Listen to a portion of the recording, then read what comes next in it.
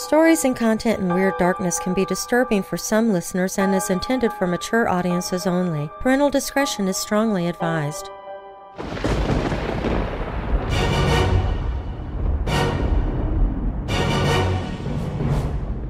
Welcome, Weirdos! I'm Taron Marler, and this is Weird Darkness. Here you'll find stories of the paranormal, supernatural, legends, lore, the strange and bizarre, crime, conspiracy, mysterious, macabre, unsolved, and unexplained. Coming up in this episode, true crime lovers will most readily admit that the strange cases are the juiciest. Some cases are bizarre, some are odd, others can be brutal, but whatever your preference, I've got some of the weirdest ones to share with you. It seems most all states or territories in Northern America have their own version of a big, hairy, bipedal creature we've all come to call Bigfoot. Ohio has their own, which has been dubbed the Grassman. Residents of Christchurch and the surrounding areas of Canterbury in New Zealand would suffer two huge earthquakes within 6 months, one September 2010, then another February 2011.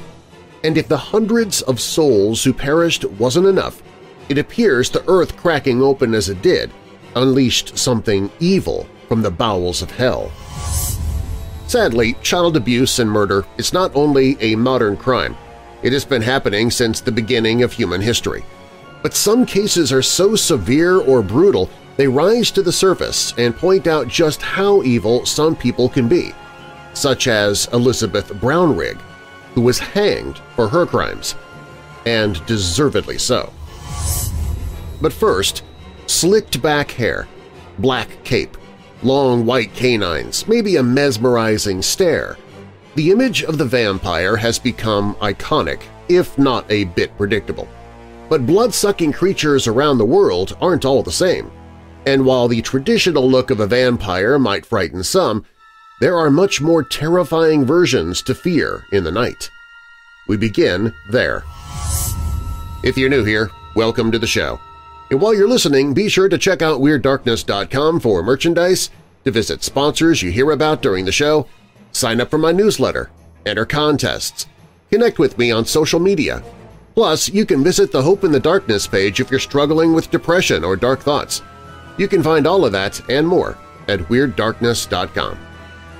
Now, bolt your doors, lock your windows, turn off your lights, and come with me into the Weird Darkness.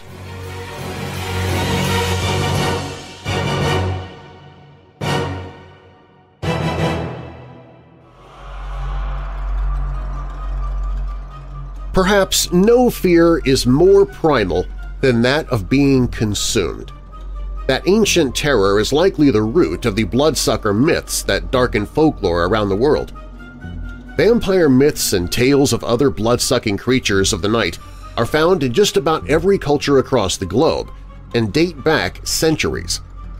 Each story takes on its own sinister dimensions. In some regions, blood drinkers are demons or evil spirits with the power to possess and reanimate the dead. In others, vampire lore shares some grisly details with the werewolf legend, as the creatures were said to shift their shapes. As for the dreadful creatures that were rumored to haunt Germany, they fed on fear as much as on blood. These vampires from around the world still frighten as much as they fascinate. Discover their stories and maybe consider investing in some garlic. Many Celtic fairies were believed to have a less than whimsical diet. On the Isle of Man, it was once tradition to leave water out each night for the fairies, or they would drink the blood of those asleep inside the house. Some said the fairies would even bake the family's blood in a blood cake and hide it in the house. If the people didn't find and consume the cake, they would wither away and die. A malevolent entity known as the Alp is said to haunt the people of Germany, especially young women. More specifically, any woman who commits an unforgivable sin while pregnant, like eating something unclean, will suffer at the hands of an Alp. The Alp enters humans through their mouths by turning into mist or a snake, or by using its tongue. Then it plagues its victims with terrifying nightmares. Fits, sleepwalking, and night seizures are all the work of an Alp. The Alp sucks blood from a person's nipples and is said to enjoy breast milk as well. One blood-sucking demon goddess has the ferocious head of a lion, the body of a donkey, and an appetite for babies. The Mesopotamian Lamashtu prefers newborns and will stalk a mother until the moment she gives birth. Then she will swoop in and eat the baby's flesh and drink its blood. An ancient incantation against her reads, "Great is the daughter of heaven, who tortures babies. Her hand is a net, her embrace is death. She is cruel, raging, angry, predatory.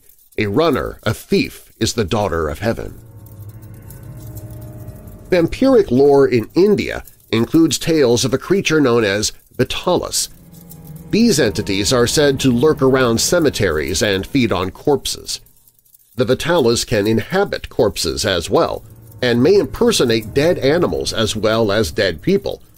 These creatures of the night are said to take a special pleasure in killing children, causing miscarriages and spreading destruction. One Irish legend tells the chilling tale of the Dagdur.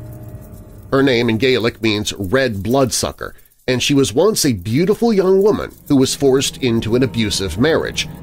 She committed suicide, but rose from her grave as a vampire. Her first mission was to kill her husband and her father, but she didn't stop there, and supposedly still continues to feed on young men. Like a siren, she lures them out into the night as they sleep and drains them of life. According to Filipino lore, the Aswang is an incredibly attractive, seemingly normal woman by day. She may even be married and have children. But by night, she is a demonic, blood-sucking bird. She has a long, hollow tongue that she slides through open windows or ceiling cracks and inserts into her sleeping victims, sucking their blood like nectar. The lick of an Aswang is so potent that it can mean death if the creature so much as grazes its tongue on a person's shadow. According to Hindu lore, Pishacha can drive you insane. These flesh-eating demons have dark skin with bulging veins and prominent red eyes protruding from their sockets. Like many creatures with vampiric attributes, they have the power to shapeshift. This particular breed, however, is also able to become invisible and feeds on human energies, invades their minds, and even alters their thoughts. Some stories say that anyone who sees a Pishacha is doomed to die within 9 months. The Romani people put their own twist on vampire stories. In their tales, female vampires returned to married life after rising from the grave. They were just as bloodthirsty as their male counterparts, but also had a voracious sexual appetite and were said to exhaust their human husbands. Male vampires could father children, and those children would have special senses when it came to vampire detection. Known as dhampirs, the half-vampires could later become professional vampire hunters. The Lilitu are descendants from Lilith, a demon queen of Hebrew lore. In Jewish texts, Lilith was Adam's first wife and was cast out of the Garden of Eden for refusing to be subservient to him. From there, her name became demonized, and legends describing her as a succubus came about. Lilith and her horde of demonic children are said to feed on flesh and blood in the night, and while they'll dine on men, they prefer to sink their teeth into babies. The Bruxa of Portugal are female vampiric spirits that were once witches, and their powers are said to come from Satan himself. They're able to shapeshift into the form of many animals, including wolves, but they most often appear as birds of prey and are known to swoop down on travelers and feed greedily on the blood of small children. And the Draugr is a mythical Icelandic ghost with some vampiric tendencies. The spirit seeks out humans to drive mad and can enter a person's dreams. The creature enjoys drinking blood, but may also consume its victim's flesh. According to lore, Draugr were created when a Viking failed to die honorably. Its spirit would come back as a reeking, hulking figure with a penchant for crushing human prey.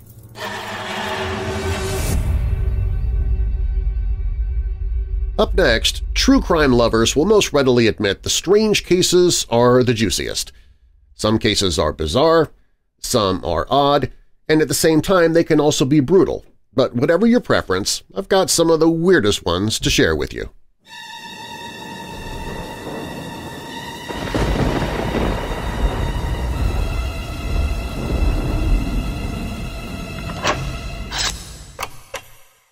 I want to take a quick moment and thank everybody who has so far donated to our Overcoming the Darkness campaign. Yesterday was our kickoff for it, so it was only the first day, and we've already, at the time of this recording, have brought in $433 towards our $5,000 goal. A big thanks to Amanda, who donated $38, Jacqueline donated $100, we had a couple of anonymous gifts come in for $20 and $100 again. Randy came in with $20. Tricia, just this morning, brought in $5. Thank you, Tricia. And Tamra is our biggest gift so far, coming in at $150 for a single gift. All of these people are giving to help people who struggle with depression. That is what our Overcoming the Darkness campaign every October is all about. All of the funds that I raise go to organizations that help people who are struggling in that. And our very first gift came in from Amanda, and she also, at the same time, sent me an email to tell me how important this campaign is and how special it is to her. She wrote, "Dear Darren, I made a donation, I believe the first one, to your Overcoming the Darkness campaign in honor of my brother Charlie, who I lost on September 1st. I spent weeks telling myself that I was okay, that my grief was normal and I could get through it. What people don't realize is that victims' families of suicide can also spiral into a depression and have suicidal thoughts. With the help of your resources and learning about 988, which I feel most people still don't know about, I was able to get the help I needed and start the healing process. Just wanted to let you know that your resources and Hope in the Darkness helped so that my family didn't have to deal with another fatality. Healing can be a painful process to families, and I wanted you to know. Thank you for everything you do. It makes a big difference. Keep up the good work and continue to spread your light into this world. Sincerely, Amanda in Alabama." Amanda, thank you so much for not only being the first person to give this year for our Overcoming the Darkness campaign, but just for sharing your thoughts and feelings here in this email. I really appreciate that. I hope it was okay that I shared this with everybody else because it lets people know how important this campaign is. I'm also extremely sorry to hear about your brother. But I'm also glad that you were able to get the help you needed from our Hope in the Darkness page. If Amanda's words touch you and you need help perhaps with your own thoughts of harm or depression, you can go to WeirdDarkness.com/hope, and there's a lot of resources there that you can reach out to help get whatever it is that you need. That's WeirdDarkness.com/hope. That's also where you can go to get involved in our Overcoming the Darkness campaign. If you'd like to keep up with the tally throughout the day and throughout the next few days, I do have that on the Weird Darkness website.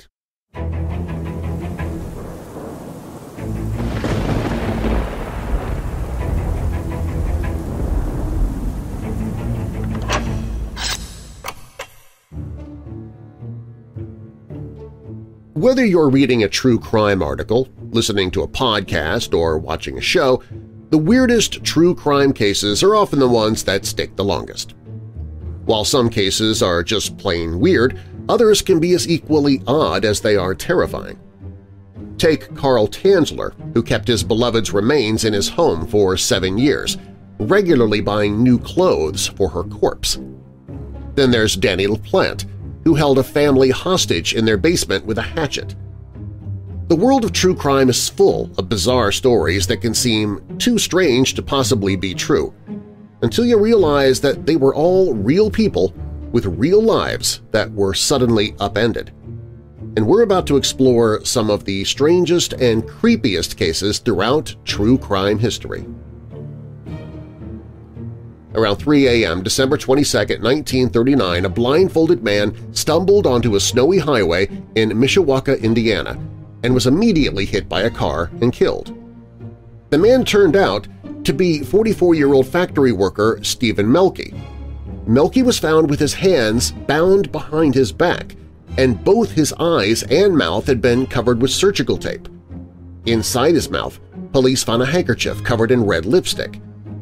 The police investigation revealed that Melky had been dropped off by a vehicle about 140 feet from the place he was struck. While initially bound at the ankles, he managed to free his legs and walked blindfolded through the snow before crossing the highway.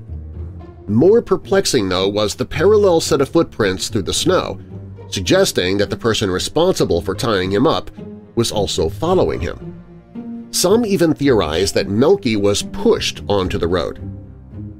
3 suspects were taken into custody, including local tavern waitress Bertil DeVos and her fiancé, Alan Polomsky. Melky and DeVos reportedly had some sort of relationship that made Polomsky jealous, and he had been seen fighting with Melky prior to his passing. Another man involved with DeVos, George Smith, had also argued with Melky before the incident. While all 3 were questioned, none of the tire tracks from their cars were determined to match those of the car that dropped off Melky. No one was ever apprehended, and Melky's case remains unsolved. On August 28, 2003, a man walked into a Pennsylvania bank and handed a note to the teller demanding $250,000. The note also warned that a bomb would go off if he didn't get the money. Leaving the bank with just $8,000, the man was surrounded by police and revealed himself to be Brian Wells, a pizza delivery driver who had been forced to rob the bank. He claimed the device around his neck was a bomb, and it eventually went off in front of police and media, killing Wells. Police soon uncovered detailed instructions in Wells' car of actions he would need to complete to turn off the bomb, including the bank heist. But they determined that there was no way that Wells could possibly have finished all the tasks before the device exploded. Authorities would later attribute the plot to 3 people: Marjorie Diehl Armstrong, Kenneth Barnes, and William Rothstein. After Wells' death, Rothstein turned on Diehl Armstrong, even leading police to a body he kept in his freezer for her, that of her ex-boyfriend James Roden. Investigators believe Diehl Armstrong killed Roden after he threatened to inform police about the impending bank heist. Diehl Armstrong was alleged to be the mastermind of the robbery, reportedly needing the money so she could have a hit taken out on her father, who she wrongly believed to be wealthy. For her part, Diehl Armstrong claimed that Rothstein was the real brains of the operation. Debate remains on whether Brian Wells had any involvement in the plot or not. Diehl Armstrong was eventually sentenced to life in prison in 2011. She passed away in prison and was buried in an unmarked grave in 2017. The complicated case gained attention the same year with the release of a Netflix docuseries centering on Diehl Armstrong called Evil Genius. In 1986, Tina and Karen Bowen, 15 and 9 years old respectively, began noticing items moving and disappearing in their Pepperell, Massachusetts home.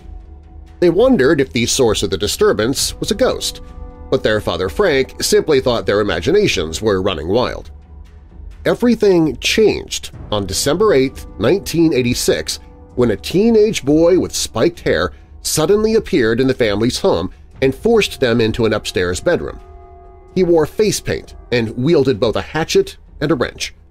The family's eldest daughter, Tina Bowen, escaped through a window and called police, but when they arrived to investigate, the boy was gone.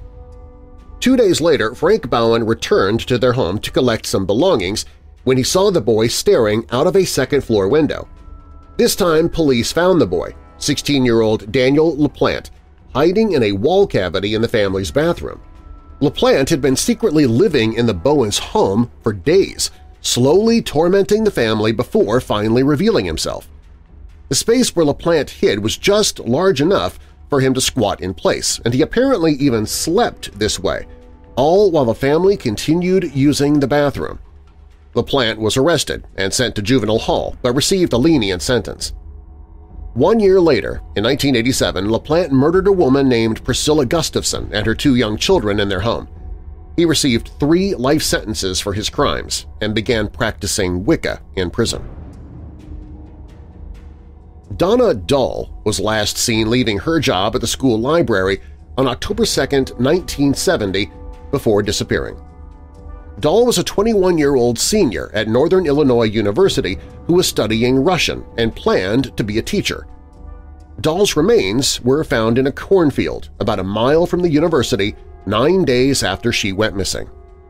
The coroner marked her cause of death as suffocation with a bag or pillow, but something didn't add up. To begin with, even though the COD was suffocation, no fibers were found in Dull's mouth. Furthermore, there were mystery substances found in her system that couldn't be identified.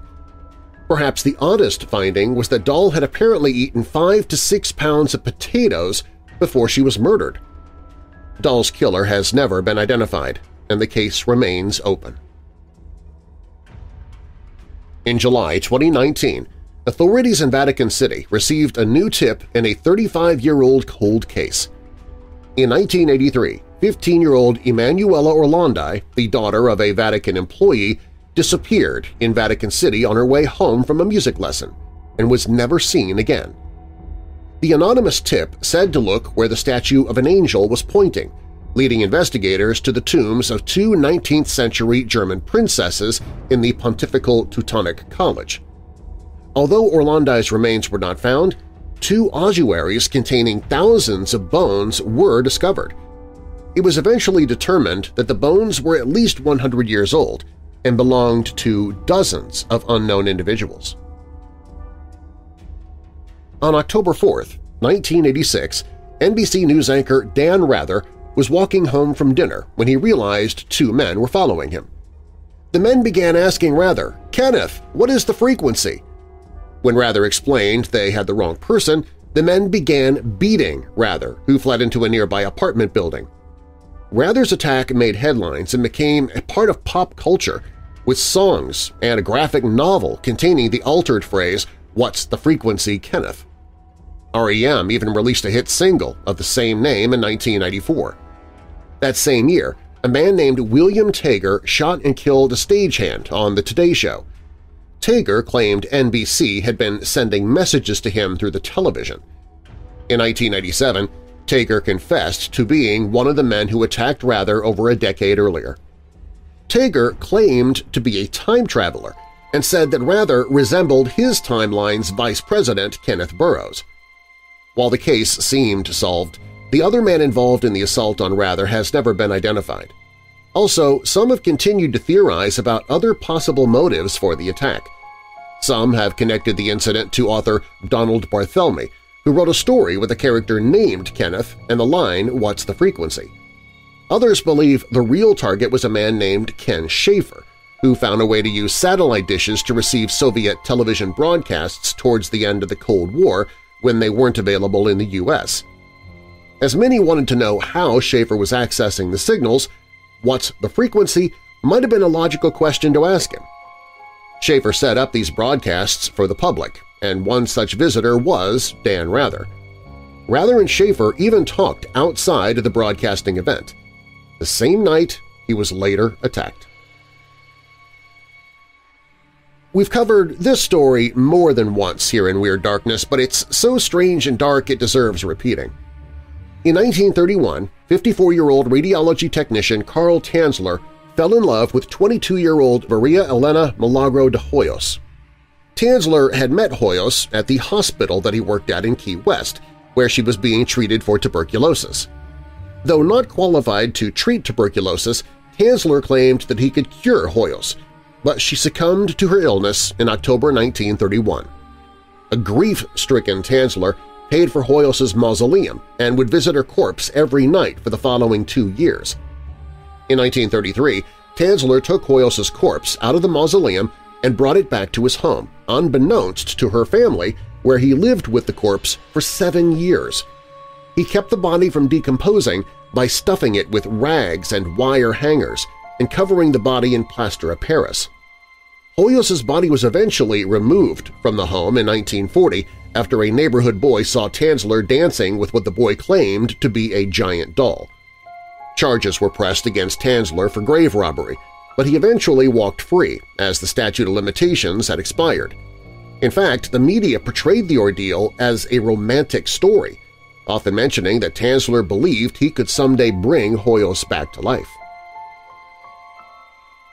In 1991, Leslie Howell and Trevor Buchanan were found deceased, their bodies in a fume-filled car. Investigators concluded that the two had committed suicide after learning of the affair between their respective spouses, Colin Howell and Hazel Stewart. It wasn't until 2009 that Colin Howell, an esteemed dentist, confessed that he and Stewart had murdered their spouses and made it look like a double suicide.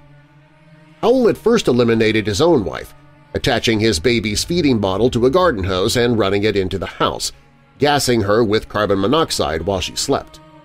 He then went to the house Buchanan and Stewart shared and did the same thing to Buchanan, staging their bodies in the car and inventing the suicide story. After his relationship with Stewart later ended, Howell got remarried to a woman with the surname of Kyle. He told his new wife what he had done in 1998, and though she said she urged him to confess, he swore her to secrecy. Howell was known to be deeply religious and followed certain signs to let him know when and how he should confess. As a dentist, Howell was also accused of assaulting female patients while they were under sedation. After the arrest, his second wife described Howell as follows: "Everyone thought he was this great Christian guy, but they were so wrong. He was a monster."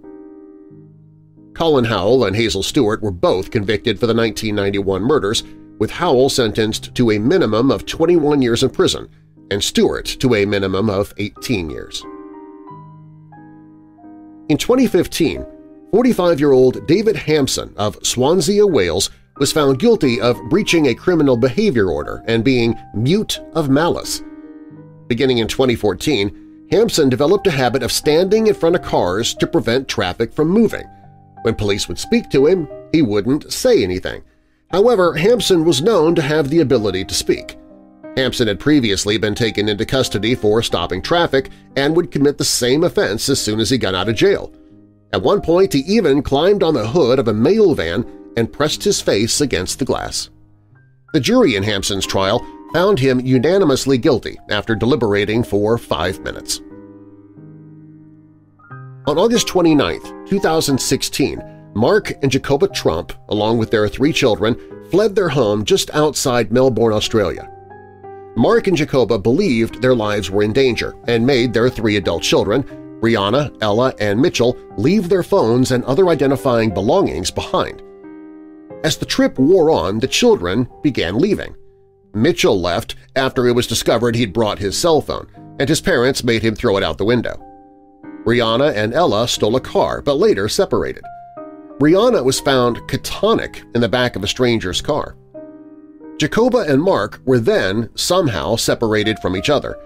Jacoba was eventually found wandering in Yass, Australia in an agitated state and received psychiatric care along with Brianna.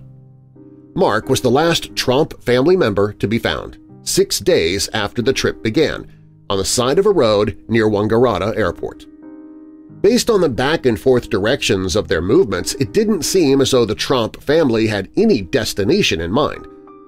Authorities did not believe that the family was in any actual danger or that anyone was out to get them. They weren't in any debt, there was no evidence of drug use, and none of the family members had any history of mental illness. Some theorized that the Trumps could have been affected by chemicals on the family farm. Others believed that the family was suffering from a collective delusion known as folie à deux, or madness of two. The term was coined for a French couple in the 1800s who shared the same paranoid delusions with each other.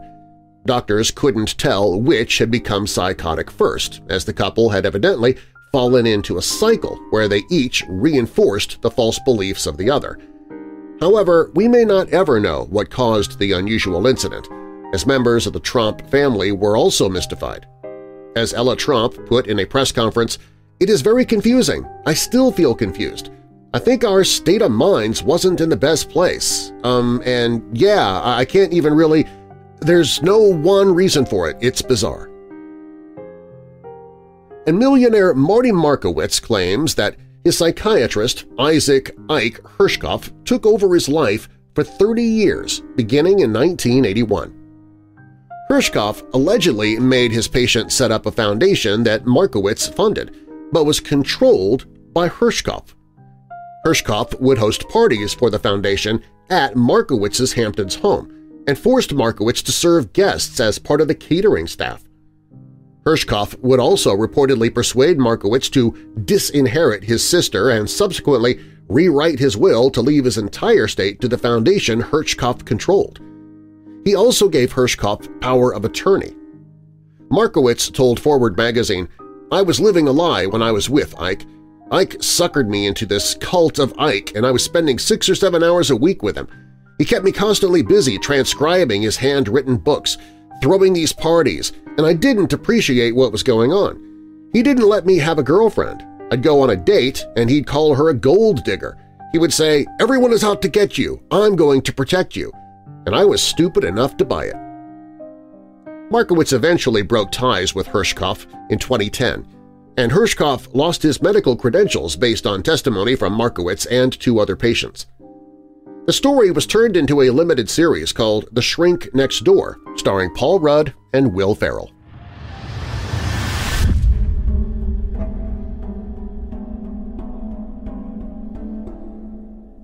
Coming up, residents of Christchurch and the surrounding areas of Canterbury in New Zealand would suffer 2 huge earthquakes within 6 months, one September 2010, then another February 2011. And if the hundreds of souls who perished wasn't enough, it appears the earth cracking open as it did unleashed something evil from the bowels of hell. But first, it seems most all states or territories in Northern America have their own version of a big, hairy, bipedal creature we've all come to call Bigfoot. And Ohio has their own, which has been dubbed the Grassman. That story is up next on Weird Darkness.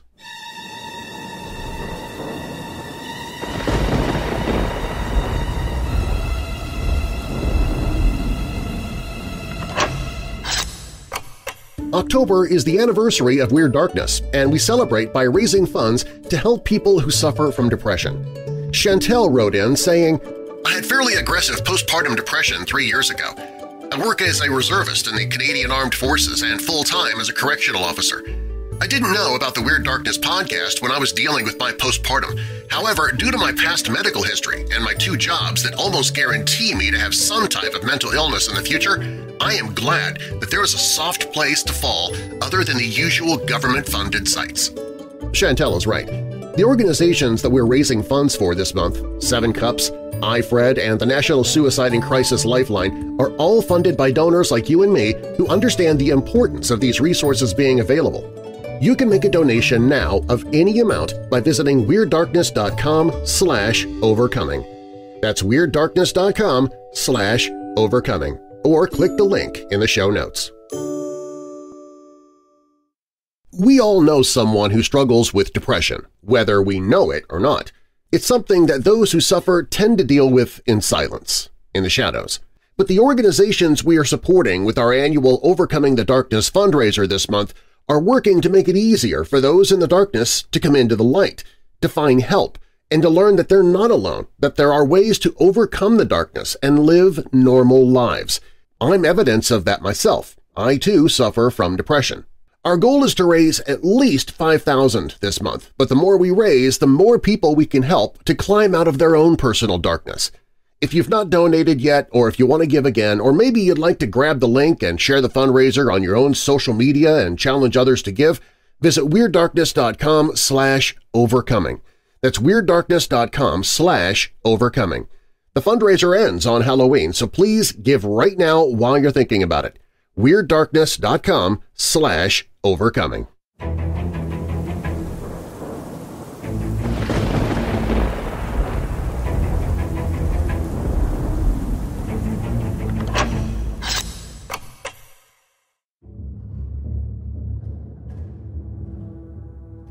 The legend of Bigfoot appears in various regions across America.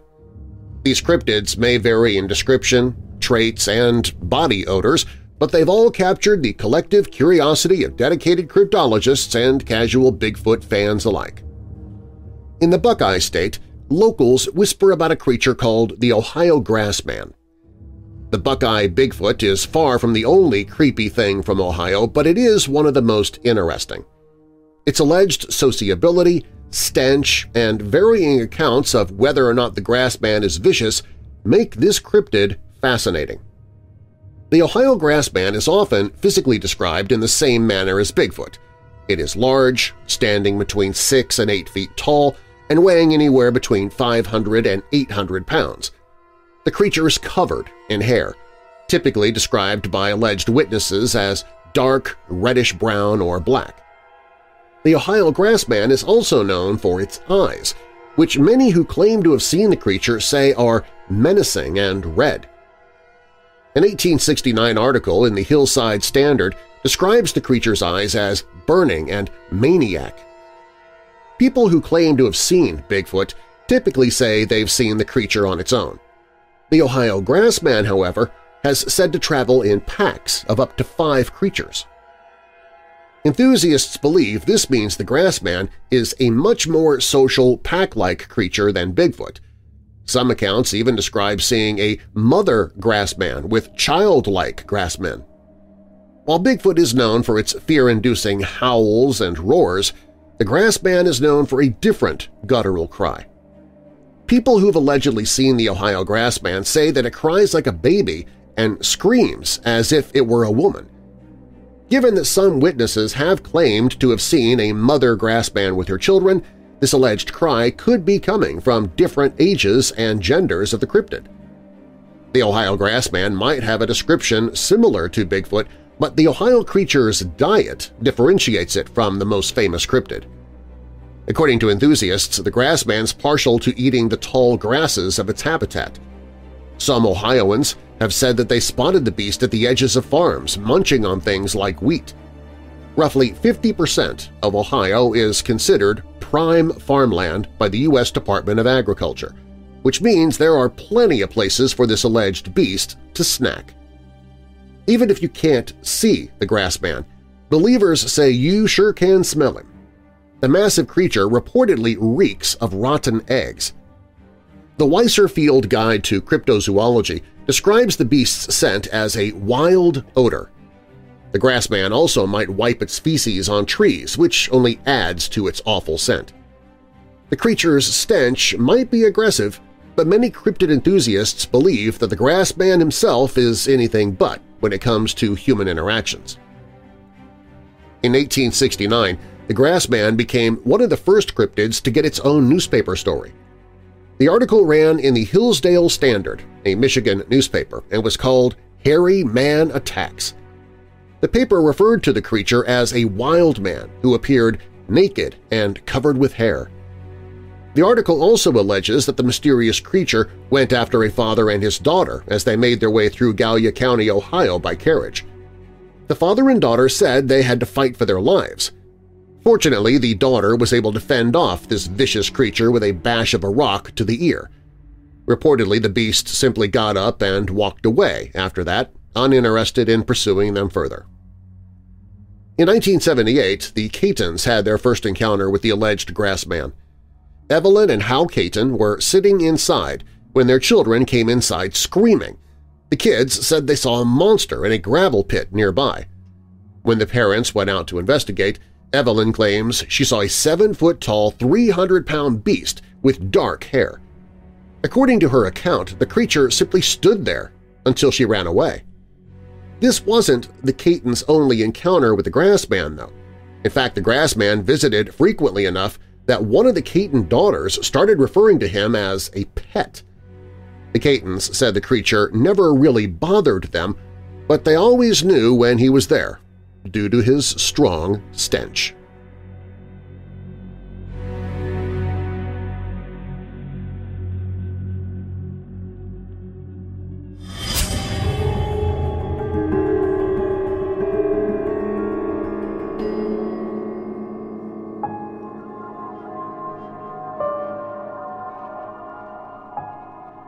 Residents of Christchurch and the surrounding areas of Canterbury in New Zealand would suffer 2 huge earthquakes within 6 months. The first occurred in September 2010, with the second coming in February 2011. The death toll would enter the hundreds, and the damage was of an astronomical cost. On top of this real loss, a surge of paranormal incidents and reports would surface in the days and months following the events. Some researchers began to connect the two, as if the earthquake had somehow brought forth something from deep within the earth. This phenomenon of paranormal and unusual sightings in the run-up to or in the immediate aftermath of such catastrophic events occurs more than we might think. Perhaps the story of Alan and Sandra Bennett is one of the more chilling of the accounts to later emerge. In the case of the Bennetts, their strange encounter would actually begin in the days leading up to the earthquake. One morning in September 2010, Alan answered the knocking on his front door. In front of him, he could see a strange, menacing-looking man on his doorstep. In his hand was a large manila envelope, which he would hand to Alan before leaving without saying a word. The envelope contained an unsettling black-and-white photograph of the Bennett's house, but how it looked in the 1930s. Alan kept the picture for several days before he tore it to pieces. For reasons he didn't understand, he was unable to stand it being in his home any longer. When the first earthquake brought chaos and misery to the town the following day, the Bennett's property would suffer extended and severe damage. They themselves, though, were unhurt. However, according to Alan, he could now sense a presence in the house, a threatening presence at that. In fact, Alan believed the feel of the property, their dream home, had now changed, and he couldn't explain why. He would keep remembering the strange, dark-dressed man with the creepy photograph of his property from years ago. Did it have anything to do with the earthquake and the atmosphere he could feel now? Several nights later, Alan and Sandra sat bolt upright in their bed. A loud thud was shaking their bed, and at first they feared another earthquake. The rest of the room, however, was calm. Something strange was happening. They both gasped inwardly when strange footprint indents appeared on the bedclothes in front of them. They approached the pair. Then Alan felt a tight, vice-like grip around his throat, and he instantly struggled for breath. He clawed at invisible hands, and just as he felt himself losing consciousness, the grip loosened. As he drew breath deeply into his deprived lungs, the presence seemed to vacate the room, and the banging ceased. The Bennetts would have no more strange experiences in the house, and they never did discover who the strange man who appeared at their door before the earthquake was.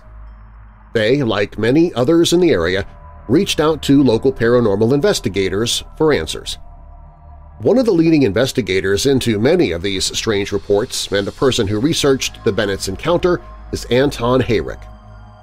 According to details of the case, investigations suggest that a demon had manifested in the Bennett's property.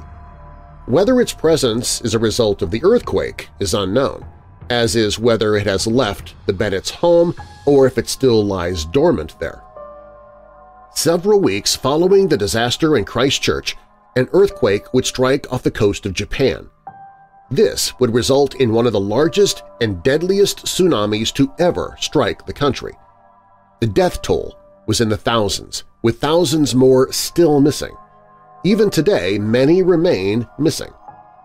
As the hours of news and amateur footage made its way online, many eagle-eyed researchers would spot numerous UFO craft in the skies of the crippled nation. Many others would highlight strange creatures seemingly unleashed with the deadly wave. Many bizarre theories surfaced. Some believed the UFO sightings and reports of strange creatures suggested an invasion. Others theorized about the possible opening of portals to other dimensions as a result of the 9.0 earthquake. Perhaps of more interest was the cigar-shaped glowing object clearly seen over the Fukushima nuclear plant. Later reports would confirm that the week before, in nearby Haneda Airport, reports of 4 similar objects hovering overhead surfaced. When you look at many other disasters, there are often reports of strange sightings either before or after them. 6 months before the deadly quake in Christchurch and on the other side of the world in Chile, another equally deadly earthquake would strike. Over 500 people would lose their lives, while the infrastructure in some cases was all but flattened.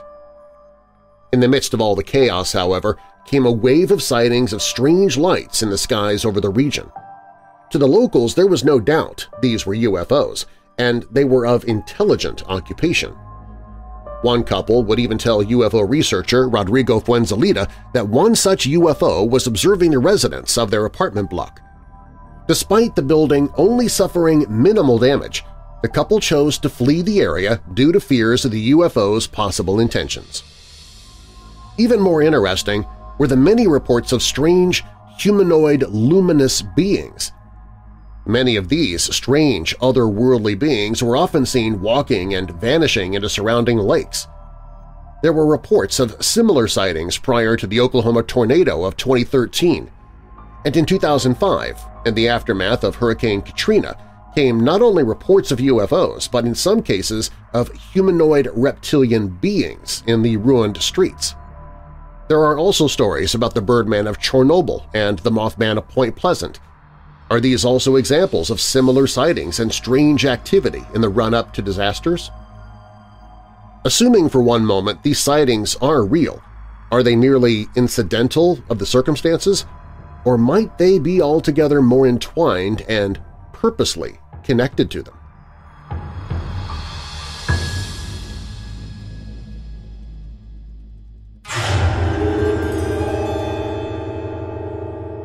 When Weird Darkness returns, sadly, child abuse and murder is not just a modern crime. It has been happening since the beginning of human history. But some cases are so severe or brutal they rise to the surface and point out just how evil some people can be, such as Elizabeth Brownrigg, who was hanged for her crimes, and deservedly so.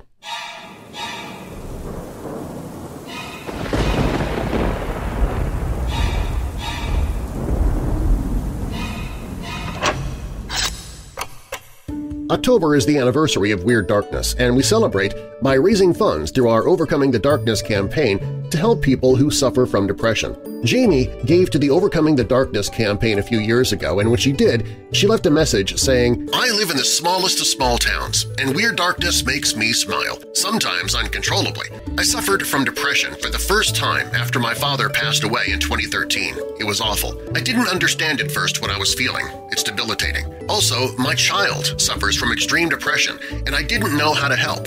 It makes you feel useless." Well, of course, he loves your podcast too since I shared it with him. Thanks for all you do. To other listeners, come on people, more donations. We should be able to surpass the goal. Donate, donate, donate. Well, I can't really add anything to what Jamie just said except to say that you can donate by visiting WeirdDarkness.com/overcoming. That's WeirdDarkness.com/overcoming. Weird Darkness is celebrating its 8th birthday this month, and our way of celebrating is to raise money for organizations that help people who struggle with depression, anxiety, and thoughts of suicide and self-harm. It's called Overcoming the Darkness, and you can make a donation right now at WeirdDarkness.com/overcoming. That's WeirdDarkness.com/overcoming. A gift of any amount will bring us that much closer to our goal, and your donation helps that many more people who are affected by depression, so no gift is too small. Our goal is to raise at least $5,000 this month. If you've not donated yet, or if you'd like to give again, or maybe you'd like to grab the link and share the fundraiser on your own social media and challenge others to give, visit WeirdDarkness.com/overcoming. That's WeirdDarkness.com/overcoming. The fundraiser ends on Halloween, so please give right now while you're thinking about it. WeirdDarkness.com/overcoming.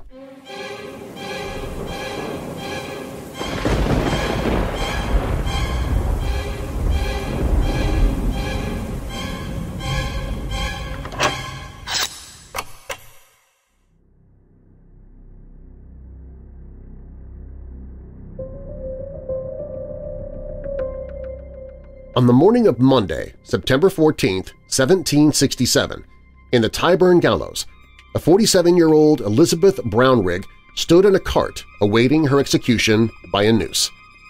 So great was the uproar from angry crowds that Brownrigg herself, who was found guilty for the cruel, torturous murder of 17-year-old Mary Clifford, was petrified with fear. The groups were so filled with hate that Brownrigg trembled and needed to be held down firmly.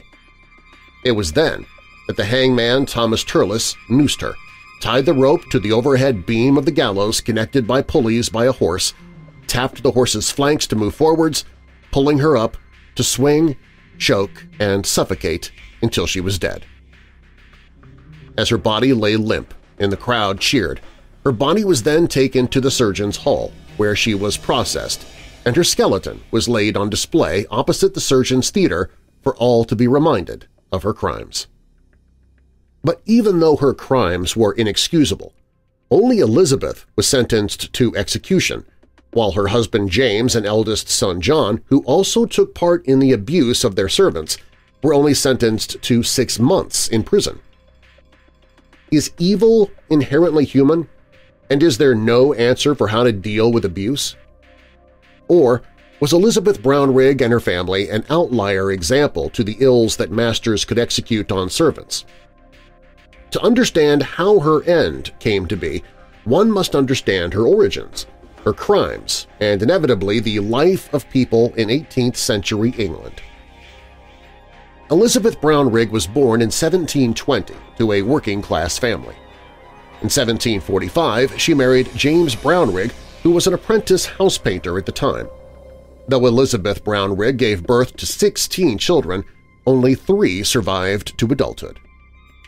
Of the 3 children, only one is ever mentioned as living with them. In 1765, the Brownrigg family, Elizabeth, her husband James, and their eldest son John moved to Fleur-de-Luce Road in London's Fetter Lane. James earned a prosperous career as a house painter, and Elizabeth became a respected midwife. She was also appointed as overseer of women and children at St. Dunstan's Parish Workhouse. She was given custody of 2 girls, Mary Mitchell and Mary Clifford, along with £5 per girl for payment of their apprenticeship. Another girl, Mary Jones, was to be a servant from the London Foundling Hospital. However, Elizabeth Brownrigg soon began to engage in severe physical abuse of her foundling domestic servants.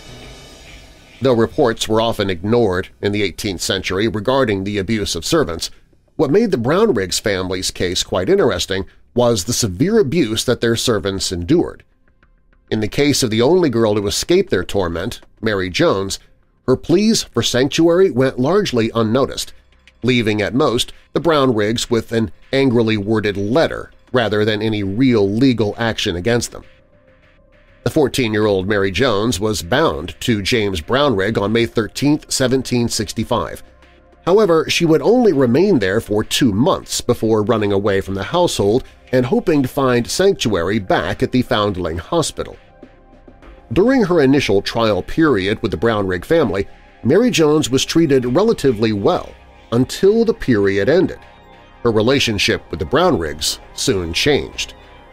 Elizabeth and James Brownrigg would take turns whipping Mary Jones frequently. They would sometimes strip her naked and then fasten her to a hook on a beam above the kitchen. They would beat her until either Elizabeth or James grew tired. In another account by Mary Jones, sometimes when she cleaned one of the rooms or the stairs, Elizabeth would purposefully find fault, and they would punish her by holding down her arms and then ordering Mary Mitchell to douse her with the dirty cleaning water several times. Although the Brownriggs made sure to lock their doors so no one was able to leave, one night a key was left in the front door. Mary Jones escaped that night and ran back to the London Foundling Hospital. The governors of the hospital examined Mary Jones and found several wounds around her neck, several bruises and whip marks all over her back. Mary Jones pleaded not to return to the Brownriggs. Rather than press charges, the governors merely sent James Brownrigg a strongly worded letter demanding that he discipline his wife and restrict her abusive tendencies. Unfortunately, no further action was taken. Though Mary Jones got away, there were still 2 girls who continued to endure the Brownriggs' punishments. Mary Mitchell was from Whitefriars. Like Mary Jones, Mitchell endured a considerable amount of physical and verbal abuse along with regular beatings for the slightest mishaps.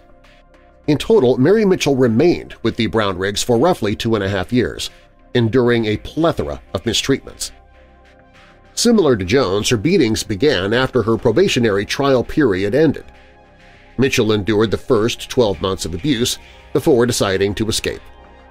Like Jones, she managed to escape from the house but was spotted by the eldest son, John Brownrigg, who forced Mitchell to return to the home. She was then treated with even greater cruelty for trying to leave. A similar fate was shared by Mary Clifford, who soon was to complete her 1-month trial period when she would become legally bound to the Brownriggs. Mary Clifford was the daughter of a shoemaker in Whitefriars, whose wife's death left him with several children to take care of. Being that he was unable to give them proper care, he sent all his children to the St. Dunstan's Parish Workhouse. He then remarried. However, regardless that Mary was sent away by her father, she and her stepmother became friends. She was taken in by James Brownrigg on February 18, 1766.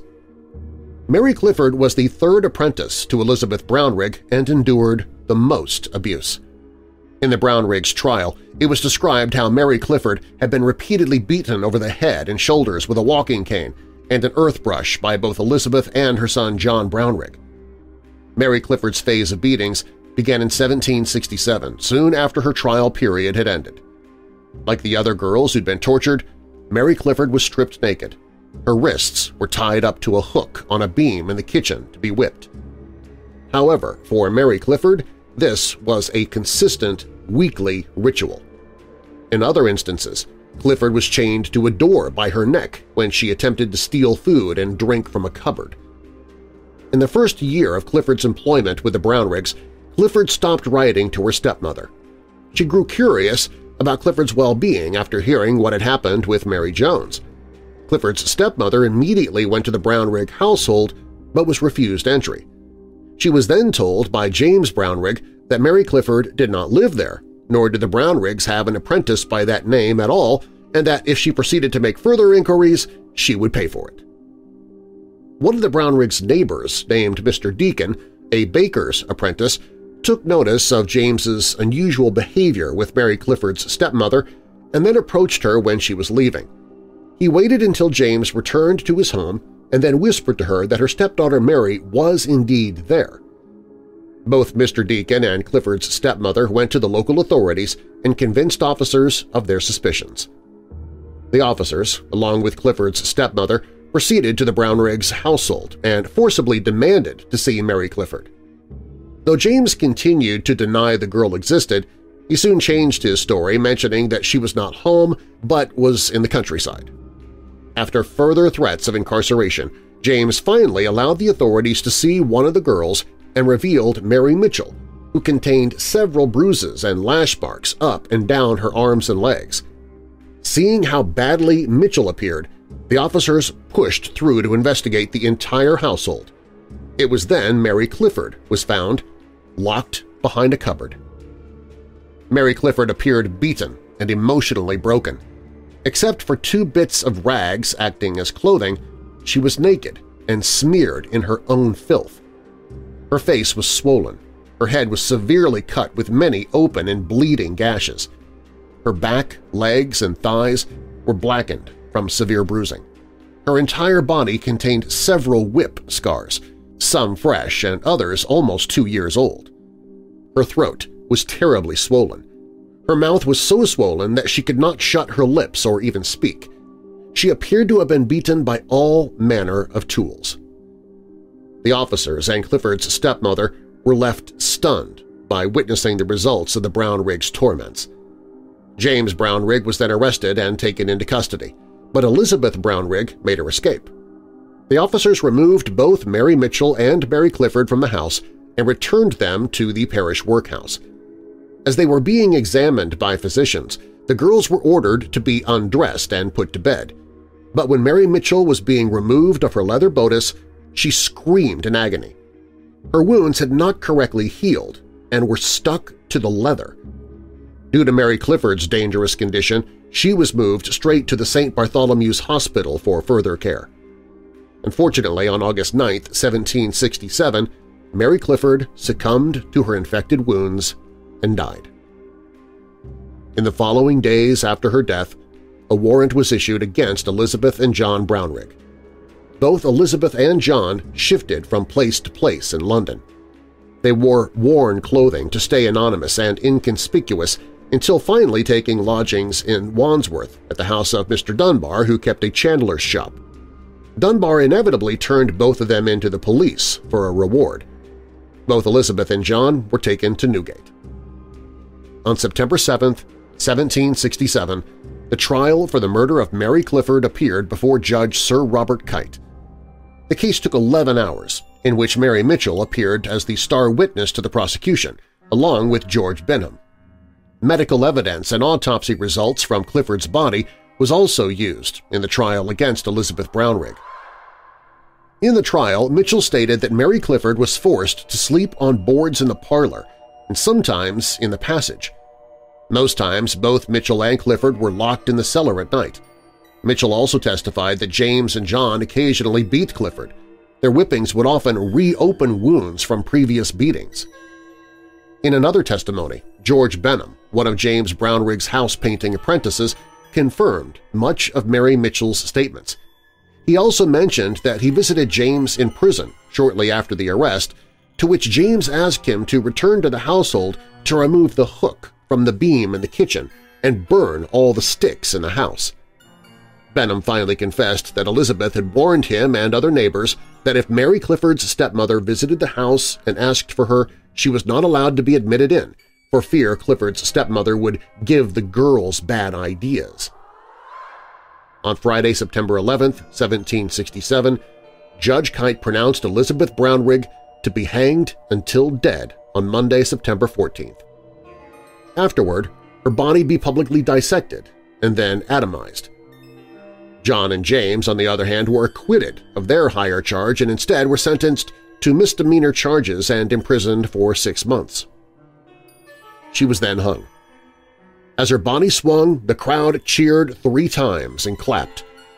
Her body was left hanging for half an hour before her remains were put into a hackney coach and turned to the surgeon's hall for dissection and eventual atomization. Brownrigg's final verdict was indeed a fitting end to the horrors and crimes she committed against Mary Jones, Mary Mitchell, and Mary Clifford.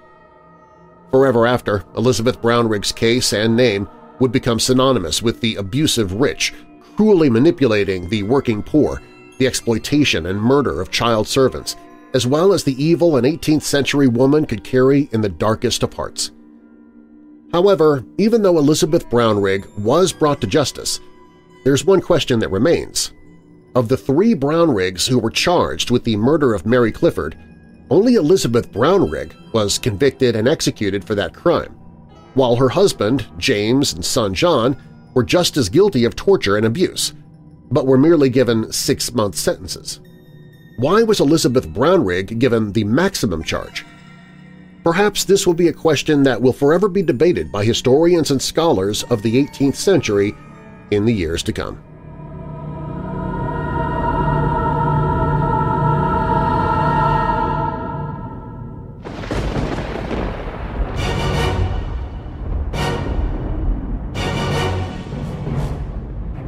Thanks for listening.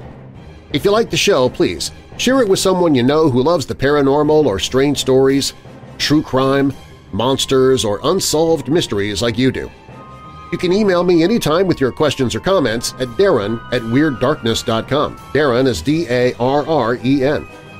WeirdDarkness.com is also where you can find information on any of the sponsors you hear about during the show, find all of my social media, listen to audiobooks I've narrated, sign up for the email newsletter, find other podcasts that I host, including Church of the Undead, visit the store for Weird Darkness merchandise, and more. WeirdDarkness.com is also where you can find the Hope in the Darkness page if you or someone you know is struggling with depression or dark thoughts. Also on the website, if you have a true paranormal or creepy tale to tell of your own, you can click on Tell Your Story. You can find all of that and more at WeirdDarkness.com.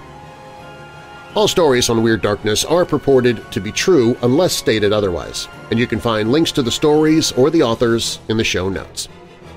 Lesser-known vampire myths around the world is by Lyra Radford for Cemetery Shift. The Earthquake That Released a Demon is by Marcus Louth for UFO Insight. Buckeye Bigfoot of Ohio was written by Maggie Clancy for Ranker. Strange Stories of True Crime is by Patrick Thornton for Weird History. And The Inhumane Actions of Elizabeth Brownrigg is by B.B. Wagner for Ancient Origins. Weird Darkness is a registered trademark. Copyright Weird Darkness. And now that we're coming out of the dark, I'll leave you with a little light. Colossians 3 verse 12. Therefore, as God's chosen people, holy and dearly loved, clothe yourselves with compassion, kindness, humility, gentleness, and patience.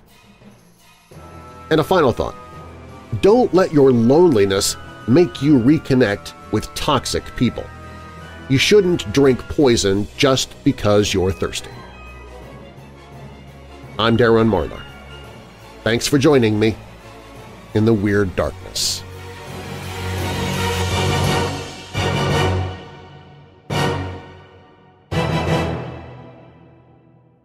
The only thing more spooky than Halloween in October is Spooky Empire. Join me October 27th through the 29th in Orlando, Florida to meet horror celebrities like A Nightmare on Elm Street's Freddy Krueger, Robert Englund, and co-star Heather Langenkamp. Hellraiser's Doug Pinhead Bradley will be there with other casts from the film, Candyman's Tony Todd, An American Werewolf in London's David Naughton, The Crypt Keeper John Kassir, Rose McGowan from Charmed and Death Proof, Kane Hodder from the Friday the 13th films, Harry Hamlin from Clash of the Titans, and so many more, including Cassandra Peterson, better known as Elvira, Mistress of the Dark. Get autographs, take photos, and hear Q&A sessions with your favorite horror celebs. They've even asked me to moderate a few celebrity Q&As, too. You'll also find horror-themed workshops like making movie props and makeup, horror writing, and more. Get all the details, see a full list of the celebrities, and grab your tickets at SpookyEmpire.com. That's SpookyEmpire.com, and I hope to see you there October 27th through the 29th in Orlando, Florida. Hey Weirdos! Be sure to click the like button and subscribe to this channel, and click the notification bell so you don't miss future videos. I post videos 7 days a week. And while you're at it, spread the darkness by sharing this video with someone you know who loves all things strange and macabre. If you want to listen to the podcast, you can find it at WeirdDarkness.com/listen.